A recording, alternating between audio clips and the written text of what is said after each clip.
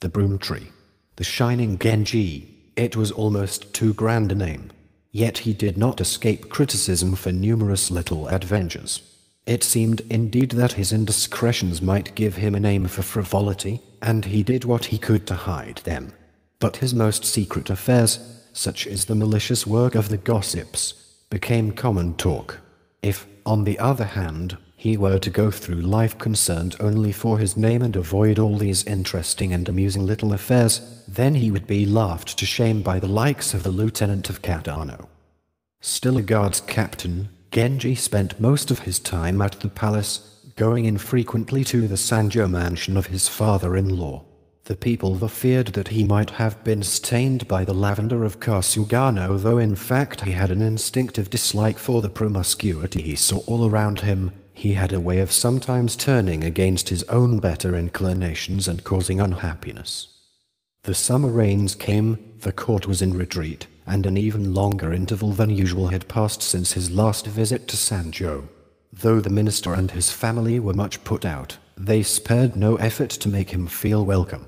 The minister's sons were more attentive than to the emperor himself. Genji was on particularly good terms with Tanochujo.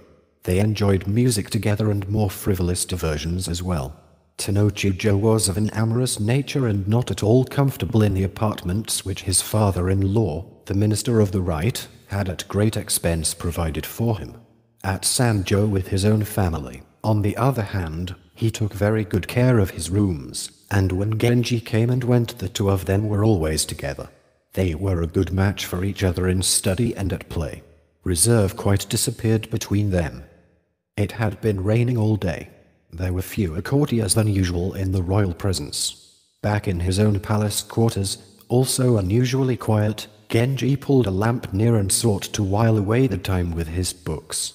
He had Tanochujo with him. Numerous pieces of colored paper, obviously letters, lay on a shelf. Tanochujo made no attempt to hide his curiosity.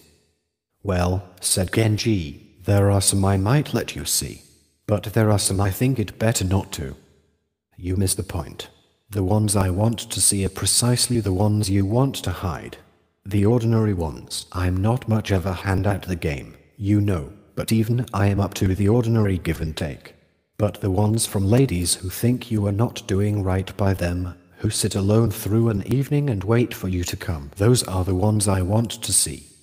It was not likely that really delicate letters would be left scattered on a shelf, and it may be assumed that the papers treated so carelessly were the less important ones. "You do have a variety of them," said Tanochujo, reading the correspondence through piece by piece. "This will be from her, and this will be from her," he would say. Sometimes he guessed correctly and sometimes he was far afield, to Genji's great amusement. Genji was brief with his replies and let out no secrets. "It is I who should be asking to see your collection. No doubt it is huge. When I have seen it I shall be happy to throw my files open to you. I fear there is nothing that would interest you." Tanochujo was in a contemplative mood. It is with women as it is with everything else. The flawless ones are very few indeed. This is a sad fact which I have learned over the years. All manner of women seem presentable enough at first.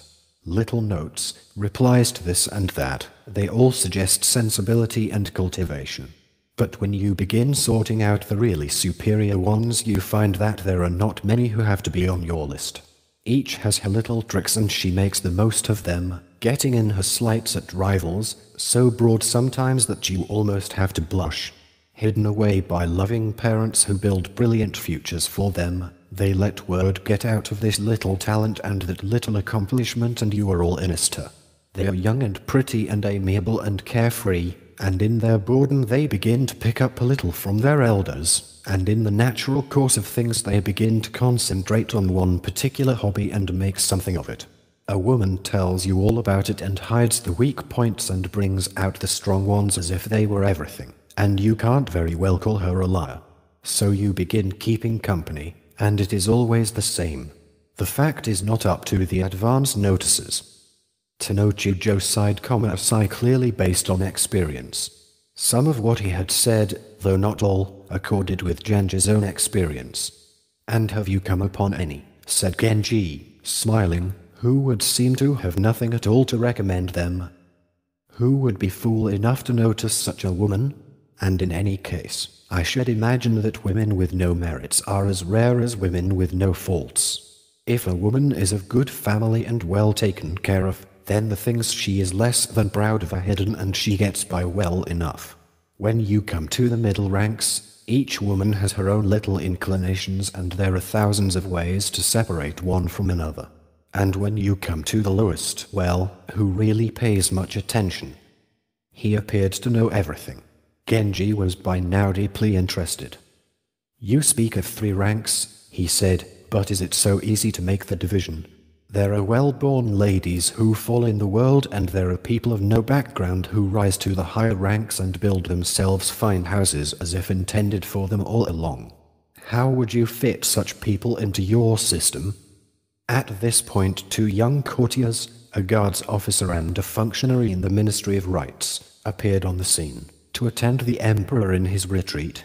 Both were devotees of the way of love and both were good talkers. Tenno Chujo, as if he had been waiting for them, invited their views on the question that had just been asked. The discussion progressed and included a number of rather unconvincing points. Those who have just arrived at high position, said one of the newcomers, do not attract the same sort of notice as those who were born to it. And those who were born to the highest rank but somehow do not have the right backing. In spirit they may be as proud and noble as ever, but they cannot hide their deficiencies. And so I think that they should both be put in your middle rank. There are those whose families are not quite of the highest rank but who go off and work hard in the provinces. They have their place in the world, though there are all sorts of little differences among them. Some of them would belong on anyone's list. So it is these days. Myself, I would take a woman from a middling family over one who has rank and nothing else. Let us say someone whose father is almost but not quite a counselor. Someone who has a decent enough reputation and comes from a decent enough family and can live in some luxury. Such people can be very pleasant. There is nothing wrong with the household arrangements, and indeed a daughter can sometimes be set out in a way that dazzles you. I can think of several such women it would be hard to find fault with. When they go into court service, they are the ones the unexpected favors have a way of falling on. I have seen cases enough of it, I can tell you. Genji smiled. And so a person should limit himself to girls with money. That does not sound like you, said Tenno Chujo. When a woman has the highest rank and a spotless reputation, continued the other, but something has gone wrong with her upbringing. Something is wrong in the way she puts herself forward. You wonder how it can possibly have been allowed to happen. But when all the conditions are right and the girl herself is pretty enough, she is taken for granted. There is no cause for the least surprise. Such ladies are beyond the likes of me, and so I leave them where they are, the highest of the high. There are surprisingly pretty ladies wasting away behind tangles of weeds, and hardly anyone even knows of their existence. The first surprise is hard to forget. There she is, a girl with a fat, sloppy old father and boorish brothers and a house that seems common at best. Off in the women's rooms is a proud lady who has acquired bits and snatches of this and that. You get wind of them, however small the accomplishments may be, and they take hold of your imagination. She is not the equal of the one who has everything, of course, but she has her charm. She is not easy to pass by. He looked at his companion, the young man from the Ministry of Rights. The latter was silent, wondering if the reference might be to his sisters, just then coming into their own as subjects for conversation. Genji, it would seem, was thinking that on the highest levels there were sadly few ladies to bestow much thought upon. He was wearing several soft white singlets with an informal court robe thrown loosely over them. As he sat in the lamplight leaning against an armrest, his companions almost wished that he were a woman. Even the highest of the high might seem an inadequate match for him. They talked on, of the varieties of women. A man sees women, all manner of them, who seem beyond reproach, said the guards officer, but when it comes to picking the wife who must be everything, matters are not simple. The emperor has trouble. After all, finding the minister who has all the qualifications. A man may be very wise, but no man can govern by himself. Superior is helped by subordinate, subordinate defers to superior, and so affairs proceed by agreement and concession. But when it comes to choosing the woman who is to be in charge of your house, the qualifications are altogether too many. A merit is balanced by a defect. There is this good point and that bad point, and even women who, though not perfect, can be made to do are not easy to find. I would not like to have you think me a profligate who has to try them all. But it is a question of the woman who must be everything, and it seems best, other things being equal, to find someone who does not require shaping and training, someone who has most of the qualifications from the start. The man who begins his search with all this in mind must be reconciled to searching for a very long time. He comes upon a woman not completely and in every way to his liking, but he makes certain promises and finds her hard to give up. The world praises him for his honest heart and begins to note good points in the woman too. And why not? But I have seen them all, and I doubt that there are any genuinely superior specimens among them. What about you gentlemen so far above us? How is it with you when you set out to choose your ladies? There are those who are young enough and pretty enough and who take care of themselves as if no particle of dust were allowed to fall upon them. When they write letters they choose the most inoffensive words, and the ink is so faint a man can scarcely read them. He goes to visit, hoping for a real answer. She keeps him waiting and finally lets him have a word or two in an almost inaudible whisper. They're clever, I can tell you, at hiding their defects. The soft, feminine ones are likely to assume a great deal. The man seeks to please, and the result is that the woman is presently looking elsewhere. That is the first difficulty in a woman. In the most important matter, the matter of running his household, a man can find that his wife has too much sensibility, an elegant word and device for every occasion. But what of the too domestic sort, the wife who bustles around the house the whole day long, her hair tucked up behind her ears, no attention to her appearance, making sure that everything is in order? There are things on his mind, things he has seen and heard in his comings and goings, the private and public demeanor of his colleagues, happy things and sad things. Is he to talk of them to an outsider? Of course not. He would much prefer someone near at hand, someone who will immediately understand. A smile passes over his face, tears well up, or some event at court has angered him, things are too much for him. What good is it to talk to such a woman? He turns his back on her, and smiles, and sighs, and murmurs something to himself. I beg your pardon, she says, finally noticing. Her blank expression is hardly what he is looking for. When a man picks a gentle, childlike wife, he of course must see to training her and making up for her inadequacies. Even if at times she seems a bit unsteady, he may feel that his efforts have not been wasted. When she is beside him, her gentle charm makes him forget her defects. But when he is away and sends asking her to perform various services, it becomes clear, however small the service, that she has no thoughts of her own in the matter. Her uselessness can be trying. I wonder if a woman who is a bit chilly and unfeeling cannot at times seem preferable. His manner said that he had known them all, and he sighed at his inability to hand down a firm decision. No, let us not worry too much about rank and beauty. Let us be satisfied if a woman is not too demanding and eccentric. It is best to settle on a quiet, steady girl. If she proves to have unusual talent and discrimination, well, count them an unexpected premium. Do not, on the other hand, worry too much about remedying her defects. If she seems steady and not given to tantrums, then the charms will emerge of their own accord. There are those who display a womanly reticence to the world, as if they had never heard of complaining. They seem utterly calm, and then when their thoughts are too much for them they leave behind the most horrendous notes, the most flamboyant poems, the sort of keepsakes certain to call up dreadful memories, and off they go into the mountains or to some remote seashore.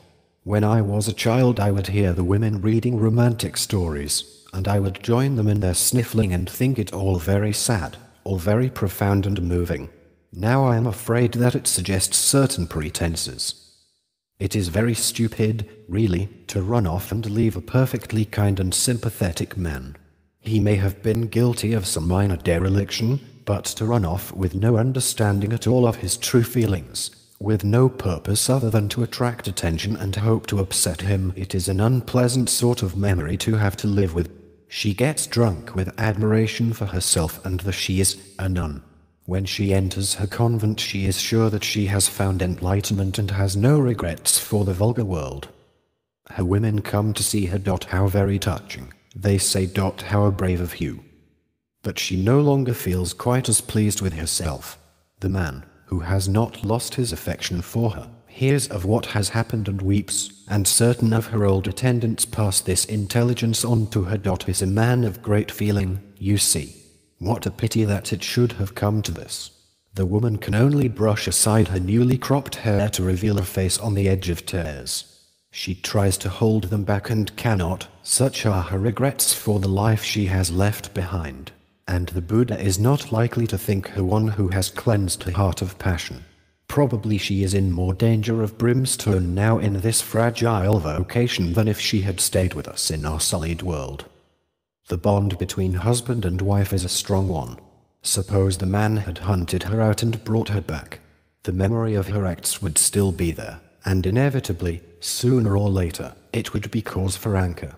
When there are crises, incidents, a woman should try to overlook them, for better or for worse, and make the bond into something durable.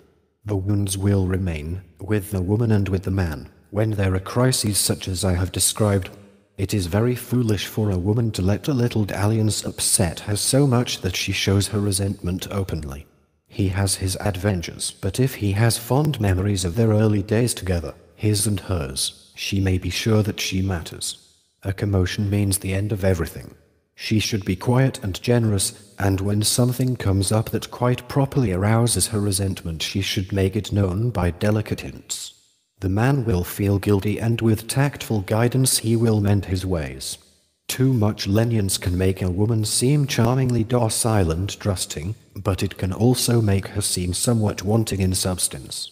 We have had instances enough of boats abandoned to the winds and waves. Do you not agree? Tanochujo nodded. It may be difficult when someone you are especially fond of, someone beautiful and charming, has been guilty of an indiscretion. But magnanimity produces wonders.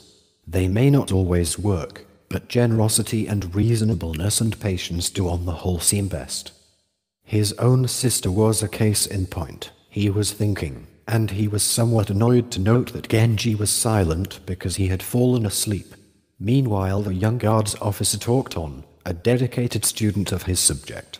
Tanochujo was determined to hear him out. Let us make some comparisons, said the guardsman. Let us think of the cabinet maker. He shapes pieces as he feels like shaping them. They may be only playthings, with no real plan or pattern. They may all the same have a certain style for what they are. They may take on a certain novelty as times change and be very interesting.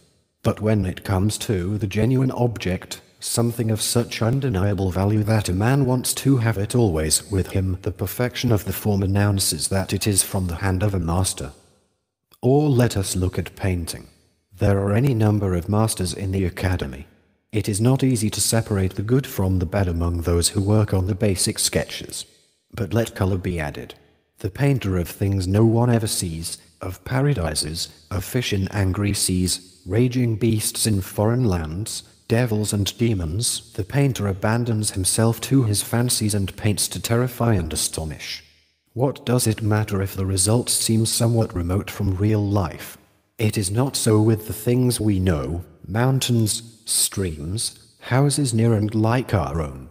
The soft, unspoiled, wooded hills must be painted layer on layer, the details added gently, quietly, to give a sense of affectionate familiarity.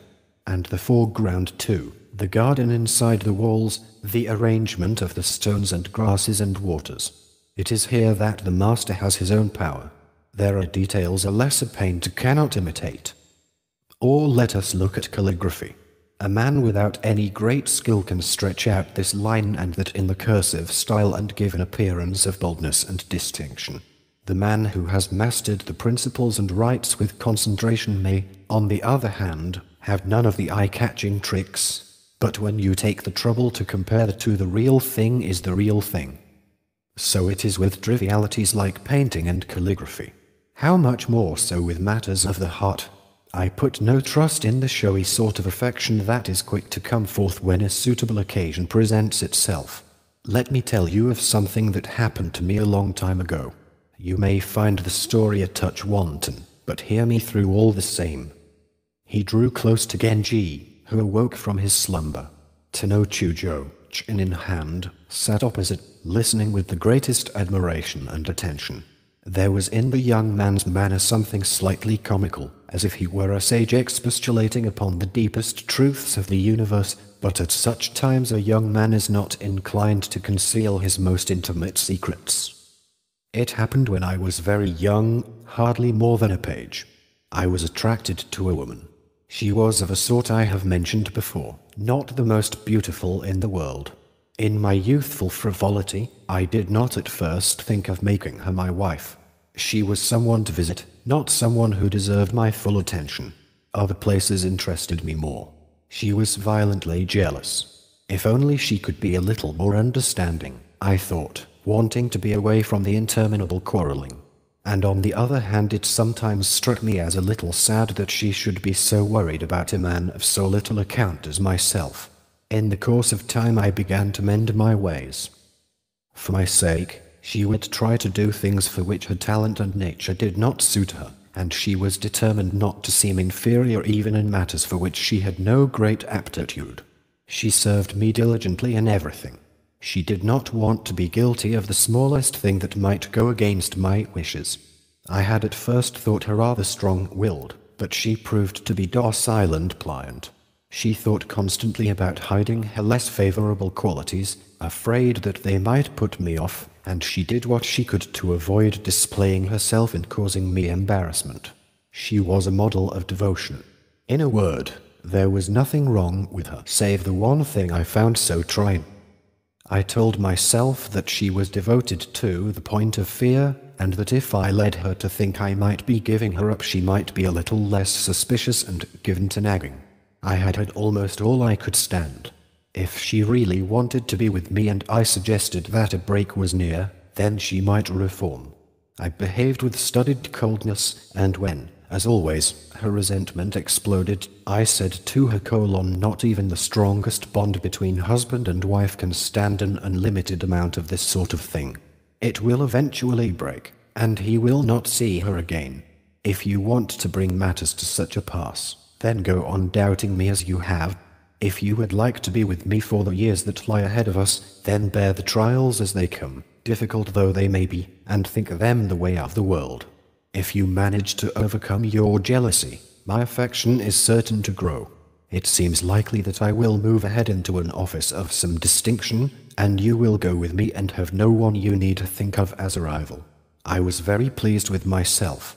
I had performed brilliantly as a preceptor. But she only smiled. Oh, it won't be all that much trouble to put up with your want of consequence and wait till you are important. It will be much harder to pass the months and the years in the barely discernible hope that you will settle down and mend your fickle ways. Maybe you are right. Maybe this is the time to part. I was furious, and I said so, and she answered in kind. Then, suddenly, she took my hand and bit my finger. I reproved her somewhat extravagantly. You insult me, and now you have wounded me. Do you think I can go to court like this? I am, as you say, a person of no consequence, and now, mutilated as I am, what is to help me get ahead in the world? There is nothing left for me but to become a monk. That meeting must be our last, I said, and departed, flexing my wounded finger. I count them over, the many things between us. One finger does not, alas, count the sum of your failures. I left the verse behind, adding that now she had nothing to complain about. She had a verse of her own. There were tears in her eyes.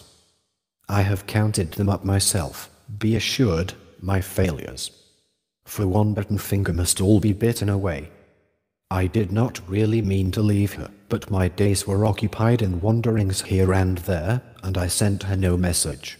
Then, late one evening toward the end of the year, it was an evening of rehearsals for the Kamo festival. A sleet was falling as we all started for home. It came to me that I really had nowhere to go but her house. It would be no pleasure to sleep alone at the palace, and if I visited a woman of sensibility I would be kept freezing while she admired the snow.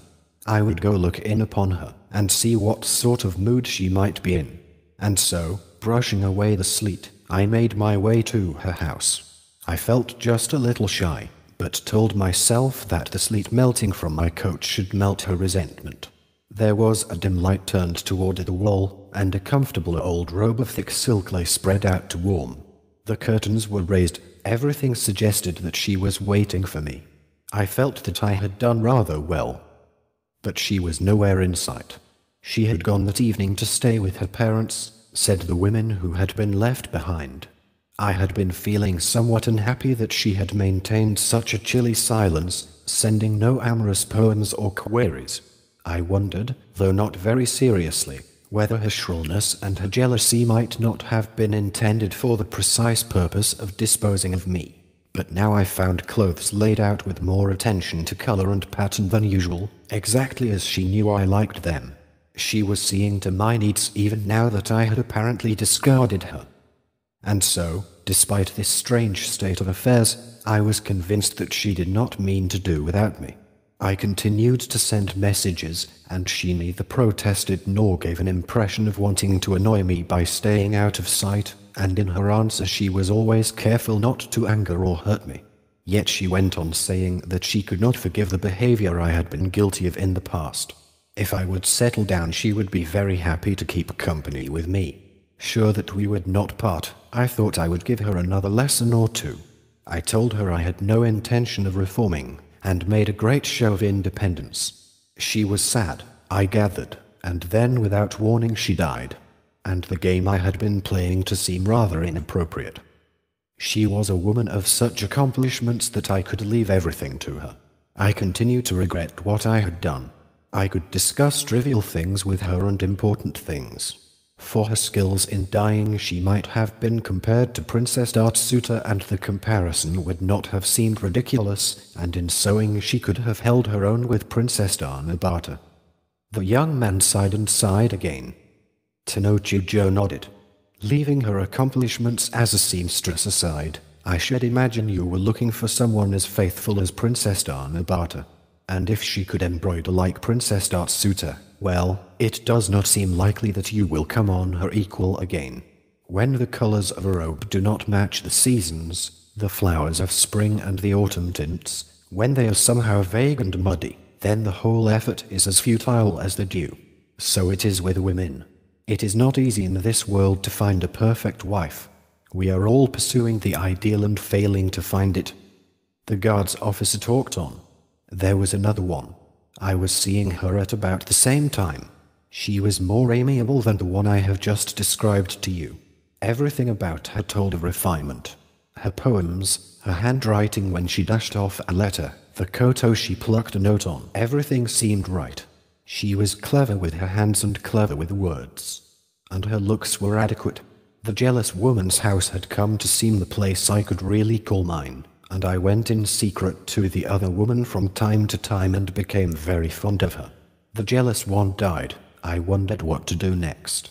I was sad, of course, but a man cannot go on being sad forever. I visited the other more often, but there was something a little too aggressive, a little too sensuous about her. As I came to know her well and to think her a not very dependable sort, I called less often, and I learned that I was not her only secret visitor. One bright moonlit autumn night I chanced to leave court with a friend. He got in with me as I started for my father's. He was much concerned, he said, about a house where he was sure someone would be waiting. It happened to be on my way. Through gaps in a neglected wall I could see the moon shining on a pond. It seemed a pity not to linger a moment at a spot where the moon seemed so much at home, and so I climbed out after my friend. It would appear that this was not his first visit. He proceeded briskly to the veranda and took a seat near the gate and looked up at the moon for a time. The chrysanthemums were at their best, very slightly touched by the frost, and the red leaves were beautiful in the autumn wind. He took out a flute and played a tune on it, and sang the Well of Asuka and several other songs. Blending nicely with the flute came the mellow tones of a Japanese koto. It had been tuned in advance, apparently, and was waiting.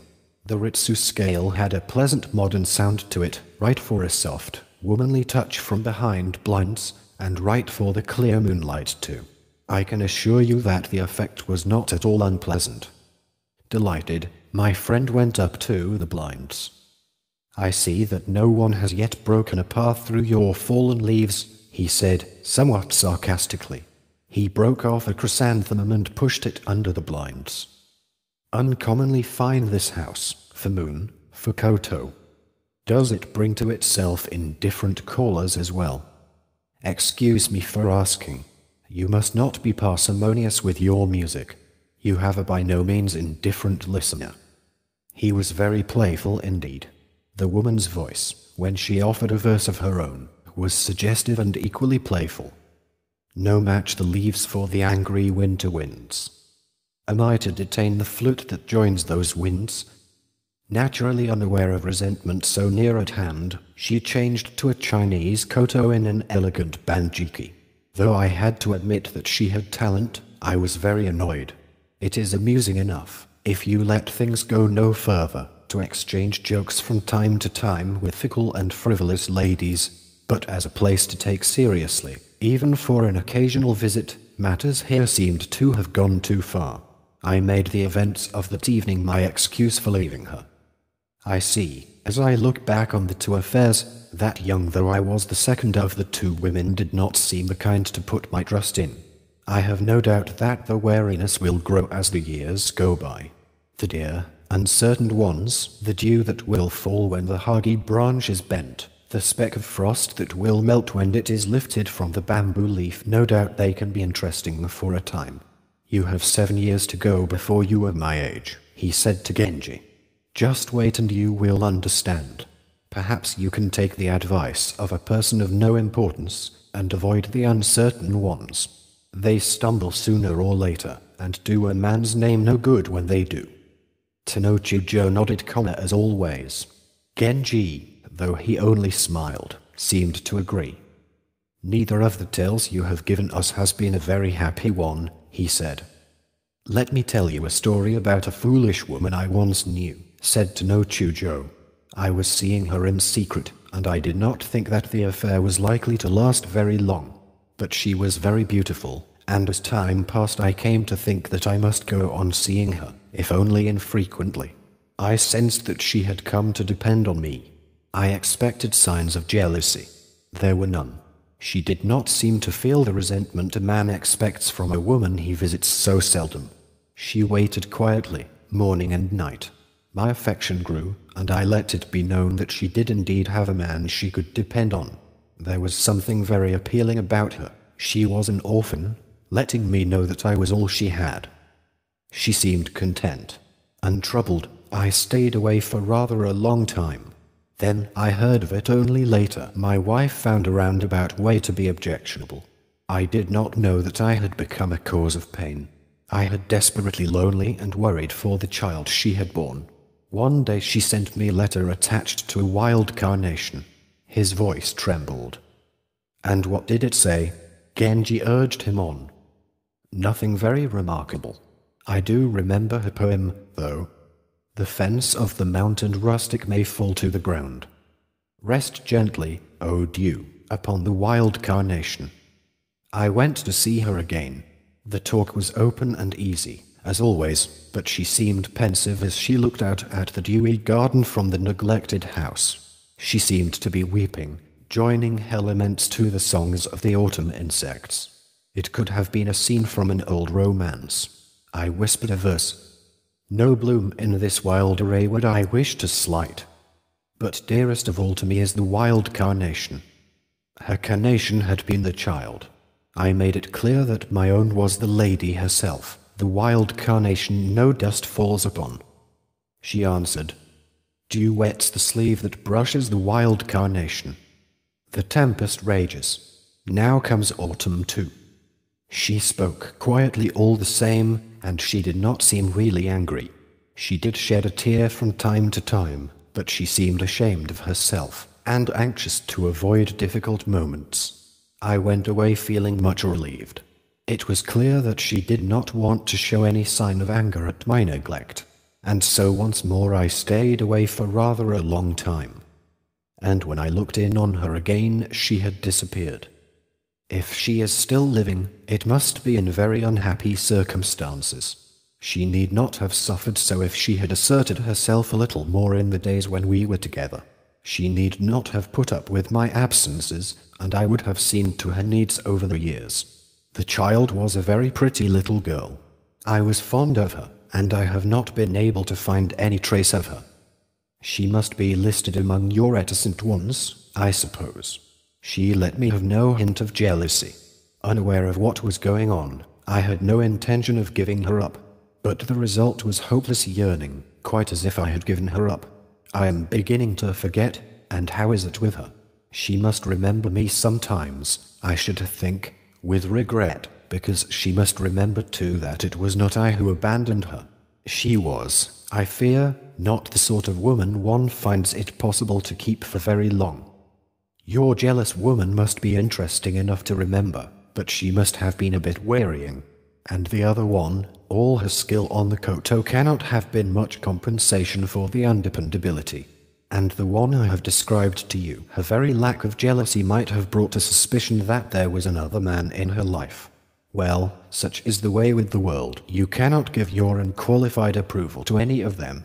Where are you to go for the woman who has no defects and who combines the virtues of all three? You might choose a lady of felicity and find yourself married to unspeakable holiness. The others laughed. Tenochijo turned to the young man from the Ministry of Rights. You must have interesting stories too. Oh, please. How could the lowest of the low hope to hold your attention? You must not keep us waiting. Let me think a minute. He seemed to be sorting out memories. When I was still a student, I knew a remarkably wise woman. She was the sort worth consulting about public affairs, and she had a good mind too for the little tangles that come into your private life. Her erudition would have put any ordinary sage to shame. In a word, I was awed into silence. I was studying under a learned scholar. I had heard that he had many daughters, and on some occasion or other I had made the acquaintance of this one. The father learned of the affair.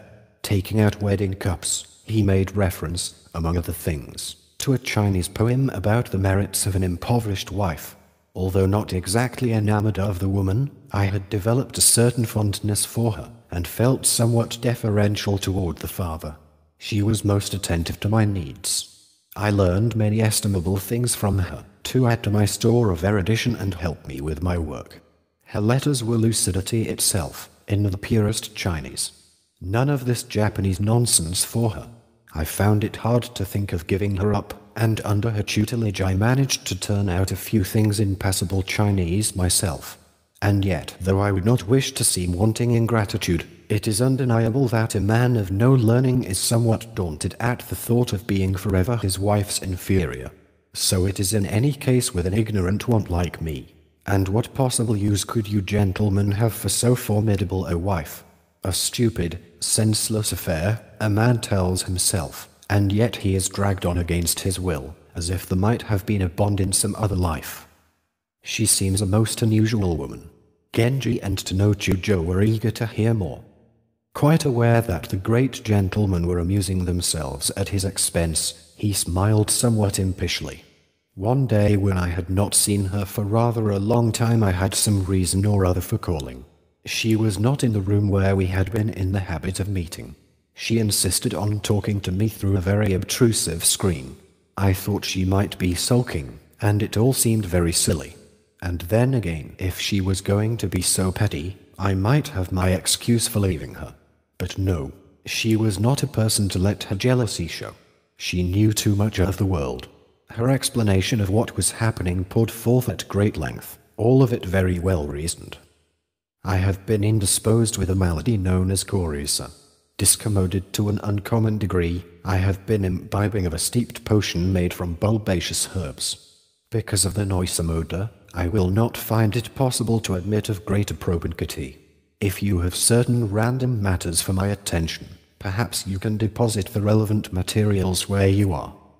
Is that so? I said. I could think of nothing else to say. I started to leave. Perhaps feeling a little lonely, she called after me, somewhat shrilly, "When I have disencumbered myself of this aroma, we can meet once more." It seemed cruel to rush off, but the time was not right for a quiet visit, and it was as she said. Her odor was rather high. Again I started out, pausing long enough to compose a verse. "The spider must have told you I would come. Then why am I asked to keep company with garlic?" I did not take time to accuse her of deliberately putting me off. She was quicker than I. She chased after me with an answer. Were we two who kept company every night? What would be wrong with garlic in the daytime? You must admit she was quick with her answers. He had quietly finished his story. The two gentlemen, Genji and his friend, would have none of it. A complete fabrication, from start to finish. Where could you find such a woman? Better to have a quiet evening with a witch. They thought it an outrageous story, and asked if he could come up with nothing more acceptable. Surely you would not wish for a more unusual sort of story. The guard's officer took up again. In women as in men, there is no one worse than the one who tries to display her scanty knowledge in full. It is among the least endearing of accomplishments for a woman to have delved into the 3 histories and the 5 classics, and who, on the other hand, can go through life without absorbing something of public affairs and private. A reasonably alert woman does not need to be a scholar to see and hear a great many things. The very worst are the ones who scribble off Chinese characters at such a rate that they fill a good half of letters where they are most out of place. Letters to other women. Who had a bore, you say. If only she had mastered a few of the feminine things. She cannot of course intend it to be so, but the words read aloud seem muscular and unyielding, and in the end hopelessly mannered. I fear that even our highest of the high are too often guilty of the fault. Then there is the one who fancies herself a poetess. She immerses herself in the anthologies, and brings antique references into her very first line, interesting enough in themselves but inappropriate. A man has had enough with that first line, but he is called heartless if he does not answer, and cannot claim the honors if he does not answer in a similar vein. On the day of the iris he is frantic to get off to court and has no eye for irises, and the she is with subtle references to iris roots. On the day of the chrysanthemum, his mind has no room for anything but the Chinese poem he must come up with in the course of the day, and the she is with something about the dew upon the chrysanthemum. A poem that might have been amusing and even moving on a less frantic day has been badly timed and must therefore be rejected. A woman who dashes off a poem at an unpoetic moment cannot be called a woman of taste. For someone who is not alive to the particular quality of each moment and each occasion, it is safer not to make a great show of taste and elegance, and from someone who is alive to it all, a man wants restraint. She should feign a certain ignorance, she should keep back a little of what she is prepared to say. Through all the talk Genji's thoughts were on a single lady. His heart was filled with her. She answered every requirement, he thought. She had none of the defects, was guilty of none of the excesses, that had emerged from the discussion. The talk went on and came to no conclusion, and as the rainy night gave way to dawn the stories became more and more improbable. It appeared that the weather would be fine. Fearing that his father-in-law might resent his secluding himself in the palace, Genji set off for Sanjo. The mansion itself, his wife, every detail was admirable and in the best of taste. Nowhere did he find a trace of disorder. Here was a lady whom his friends must count among the truly dependable ones, the indispensable ones. And yet she was too finished in her perfection, she was so cool and self-possessed that she made him uncomfortable. He turned to playful conversation with Chunigun and Nakatsukasa and other pretty young women among her attendants. Because it was very warm, he loosened his dress, and they thought him even handsomer. The minister came to pay his respects. Seeing Genji thus in dishabille, he made his greetings from behind a conveniently placed curtain. Though somewhat annoyed at having to receive such a distinguished visitor on such a warm day, Genji made it clear to the women that they were not to smile at his discomfort. He was a very calm, self-possessed young gentleman. As evening approached, the women reminded him that his route from the palace had transgressed upon the domain of the Lord of the Center. He must not spend the night here. To be sure. But my own house lies in the same direction, and I am very tired. He lay down as if he meant in spite of everything to stay the night. It simply will not do, my lord. The governor of Kahir, said one of Genji's men, pointing to another. He has dammed the inner river and brought it into his garden, and the waters are very cool, very pleasant. An excellent idea. I really am very tired, and perhaps we can send ahead to see whether we might drive into the garden. There were no doubt all sorts of secret places to which he could have gone to avoid the taboo. He had come to Sanjo, and after a considerable absence, the minister might suspect that he had purposely chosen a night on which he must leave early. The governor of Ki was cordial enough with his invitation, but when he withdrew he mentioned certain misgivings to Genji's men. Ritual purification, he said, had required all the women to be away from his father's house, and unfortunately they were all crowded into his own, a cramped enough place at best. He feared that Genji would be inconvenienced. Nothing of the sort, said Genji, who had overheard. It is good to have people around. There is nothing worse than a night away from home with no ladies about. Just let me have a little come behind their curtains. If that is what you want, said his men, then the governor's place should be perfect. And so they sent runners ahead. Genji set off immediately, though in secret, thinking that no great ceremony was called for. He did not tell the minister where he was going, and took only his nearest retainers. The governor grumbled that they were in rather too much of a hurry. No one listened. The east rooms of the main hall had been cleaned and made presentable. The waters were as they had been described, a most pleasing arrangement. A fence of wattles, of a deliberately rustic appearance, enclosed the garden, and much care had gone into the plantings. The wind was cool. Insects were humming, one scarcely knew where. Fireflies drew innumerable lines of light, and all in all the time, and the place could not have been more to his liking. His men were already tippling, out where they could admire a brook flowing under a gallery. The governor seemed to have hurried off for the ants. Gazing calmly about him, Genji concluded that the house would be of the young guardsman's favored in-between category. Having heard that his host's stepmother, who would be in residence, was a high-spirited lady, he listened for signs of her presence. There were signs of someone's presence immediately to the west. He heard a swishing of silk and young voices that were not at all displeasing. Young ladies seemed to be giggling self-consciously and trying to contain themselves. The shutters were raised, it seemed, but upon a word from the governor they were lowered. There was a faint light over the sliding doors.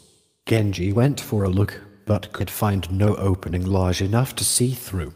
Listening for a time, he concluded that the women had gathered in the main room, next to his. The whispered discussion seemed to be about Genji himself.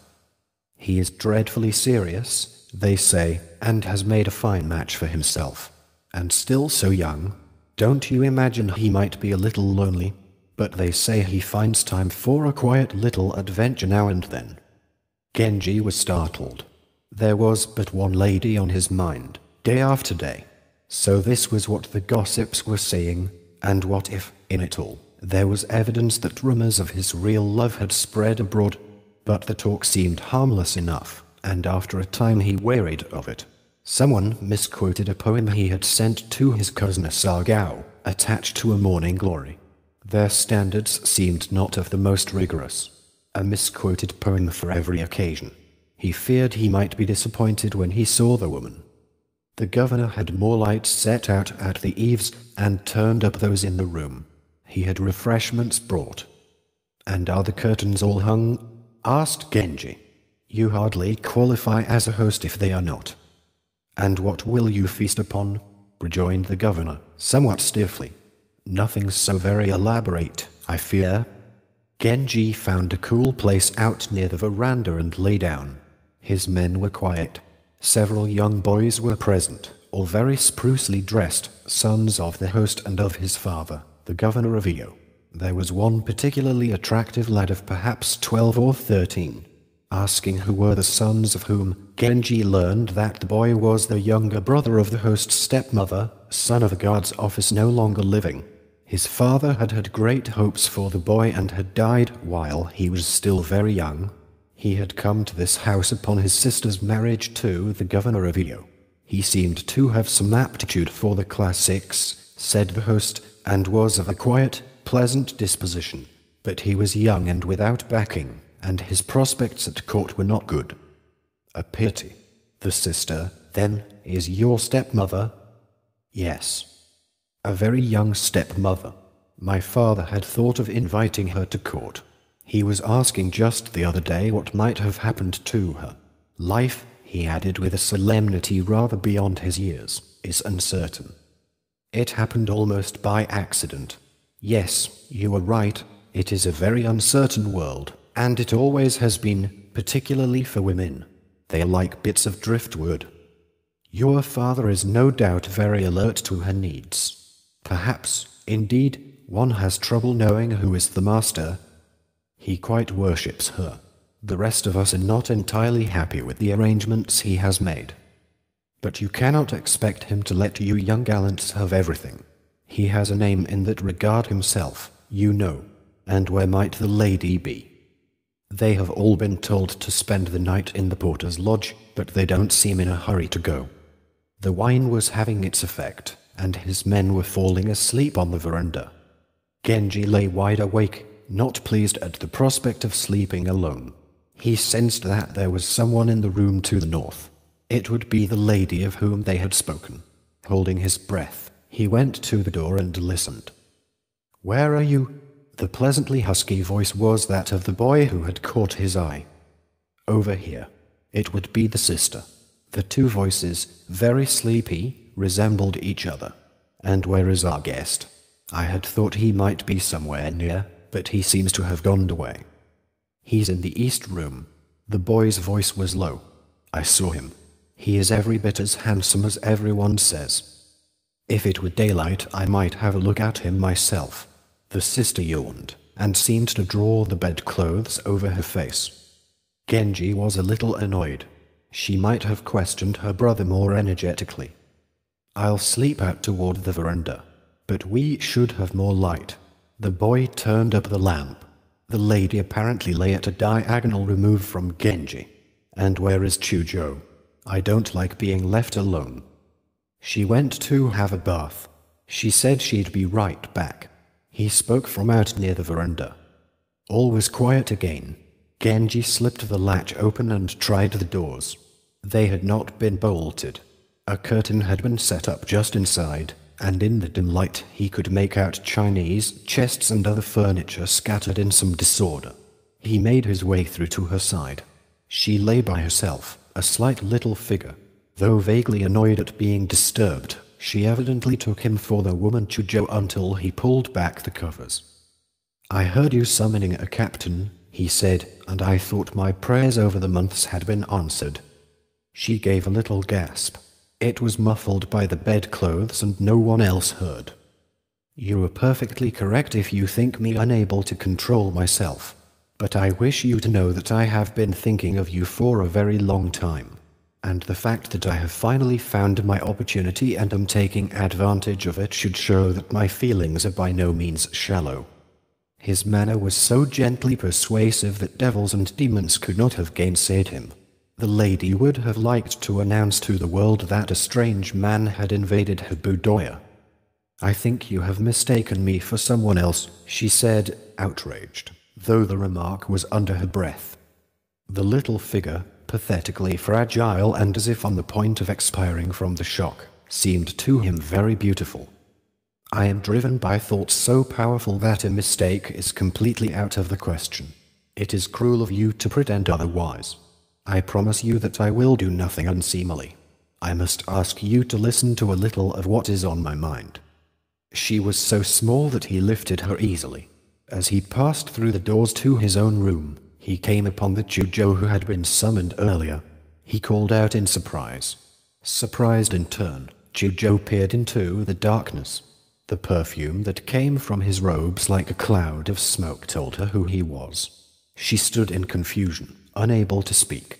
Had he been a more ordinary intruder, she might have ripped her mistress away by main force.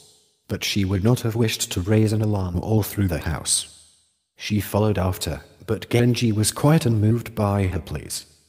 "Come for her in the morning," he said, sliding the doors closed. The lady was bathed in perspiration and quite beside herself at the thought of what Chujo, and the others too, would be thinking. Genji had to feel sorry for her. Yet the sweet words poured forth the whole gamut of pretty devices for making a woman surrender. She was not to be placated. "Can it be true? Can I be asked to believe that you are not making fun of me? Women of low estate should have husbands of low estate." He was sorry for her and somewhat ashamed of himself, but his answer was careful and sober. "You take me for one of the young profligates you see around. I must protest. I am very young and know nothing of the estates which concern you, so you have heard of me, surely, and you must know that I do not go in for adventures. I must ask, what unhappy entanglement imposes this upon me? You are making a fool of me, and nothing should surprise me, not even the tumultuous emotions that do in fact surprise me." But now his very splendor made her resist. He might think her obstinate and insensitive, but her unfriendliness must make him dismiss her from further consideration. Naturally soft and pliant, she was suddenly firm. It was as with the young bamboo, she bent but was not to be broken. She was weeping. He had his hands full but would not for the world have missed the experience. "Why must you so dislike me?" he asked with a sigh, unable to stop the weeping. "Don't you know that the unexpected encounters are the ones we were fated for? Really, my dear, you do seem to know altogether too little of the world."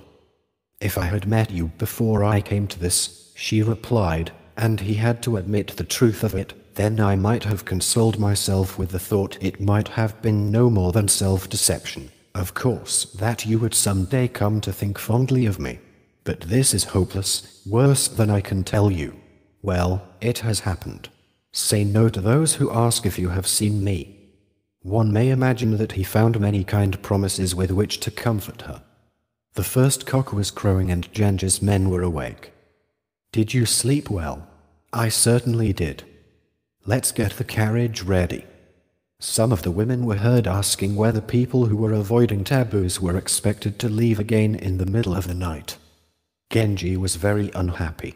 He feared he could not find an excuse for another meeting. He did not see how he could visit her, and he did not see how they could write. Chujo came out, also very unhappy. He let the lady go and then took her back again. "How shall I write to you? Your feelings and my own, they are not shallow, and we may expect deep memories. Has anything ever been so strange?" He was in tears, which made him yet handsomer.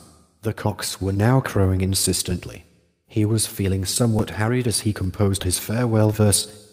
"Why must they startle with their dawn alarums, when hours are yet required to thaw the ice?"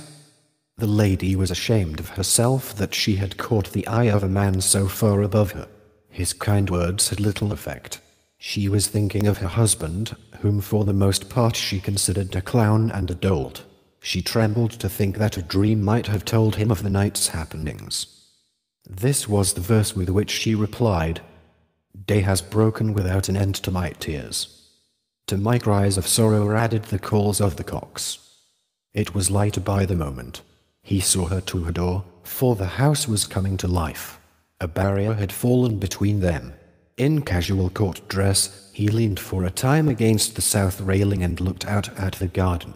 Shutters were being raised along the west side of the house. Women seemed to be looking out at him, beyond a low screen at the veranda. He no doubt brought shivers of delight. The moon still bright in the dawn sky added to the beauty of the morning. The sky, without heart itself, can at these times be friendly or sad, as the beholder sees it. Genji was in anguish.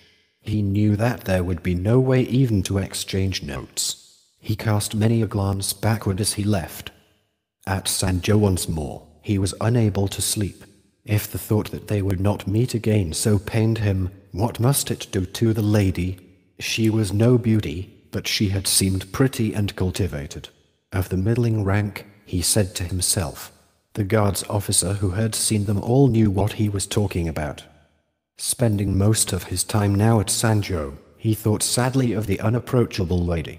At last he summoned her stepson, the governor of Kiev. The boy I saw the other night, your foster uncle. He seemed a promising lad. I think I might have a place for him. I might even introduce him to my father. Your gracious words quite overpower me. Perhaps I should take the matter up with his sister. Genji's heart leapt at the mention of the lady. Does she have children? No. She and my father have been married for 2 years now, but I gather that she is not happy. Her father meant to send her to court. How sad for her. Rumor has it that she is a beauty. Might rumor be correct? Mistaken, I fear, but of course stepsons do not see a great deal of stepmothers. Several days later he brought the boy to Genji. Examined in detail, the boy was not perfect, but he had considerable charm and grace. Genji addressed him in a most friendly manner, which both confused and pleased him. Questioning him about his sister, Genji did not learn a great deal. The answers were ready enough while they were on safe ground, but the boy's self-possession was a little disconcerting. Genji hinted rather broadly at what had taken place. The boy was startled. He guessed the truth but was not old enough to pursue the matter. Genji gave him a letter for his sister. Tears came to her eyes. How much had her brother been told? She wondered, spreading the letter to hide her flushed cheeks. It was very long, and concluded with a poem. I yearn to dream again the dream of that night. The nights go by in lonely wakefulness. There are no nights of sleep. The hand was splendid, but she could only weep at the yet stranger turn her life had taken. The next day Genji sent for the boy. Where was her answer? The boy asked his sister. Tell him you found no one to give his letter to. Oh, please. The boy smiled knowingly. How can I tell him that? I have learned enough to be sure there is no mistake. She was horrified. It was clear that Genji had told everything. I don't know why you must always be so clever. Perhaps it would be better if you didn't go at all. But he sent for me, and the boy departed. The governor of Kiev was beginning to take an interest in his pretty young stepmother and paying insistent court.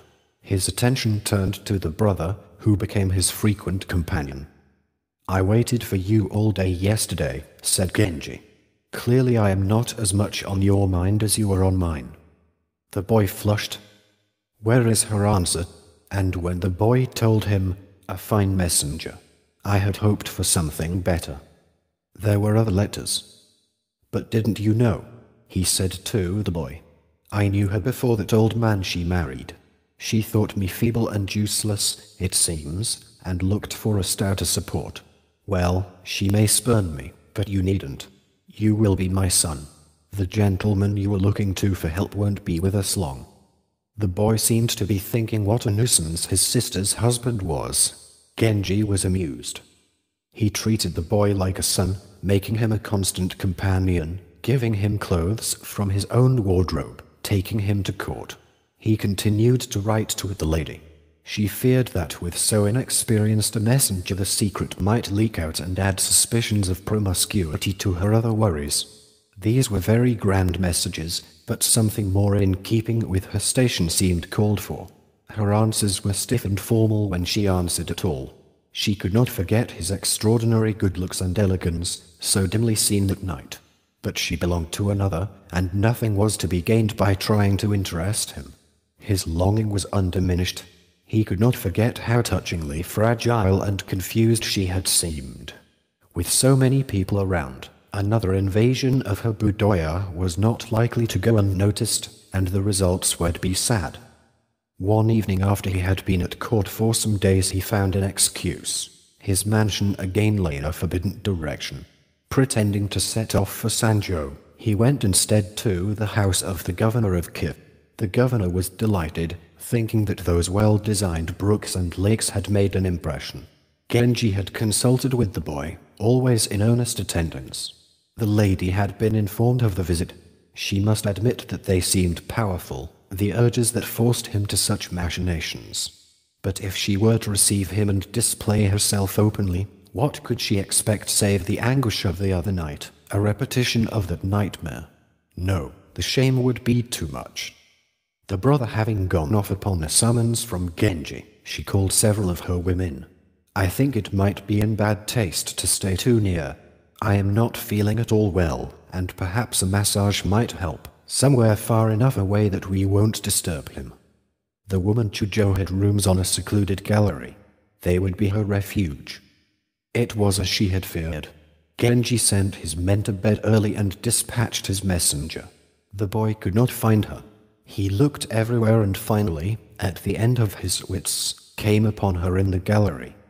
He was almost in tears. But he will think me completely useless. And what do you propose to be doing? You are a child, and it is quite improper for you to be carrying such messages. Tell him I have not been feeling well and have kept some of my women to massage me. You should not be here. They will think it very odd. She spoke with great firmness, but her thoughts were far from as firm.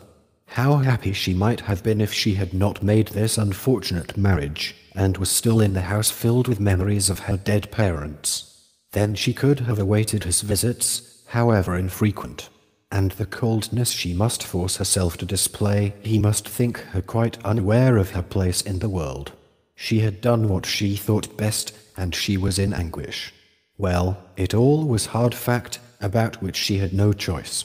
She must continue to play the cold and insensitive woman. Genji lay wondering what blandishments the boy might be using. He was not sanguine, for the boy was very young. Presently he came back to report his mission a failure. What an uncommonly strong woman. Genji feared he must seem a bit feckless beside her. He heaved a deep sigh. This evidence of despondency had the boy on the point of tears. Genji sent the lady a poem. I wander lost in the Sonohara moorlands, for I did not know the deceiving ways of the broom tree. How am I to describe my sorrow? She too lay sleepless. This was her answer. Here and not here, I lie in my shabby hut. Would that I might like the broom tree vanish away.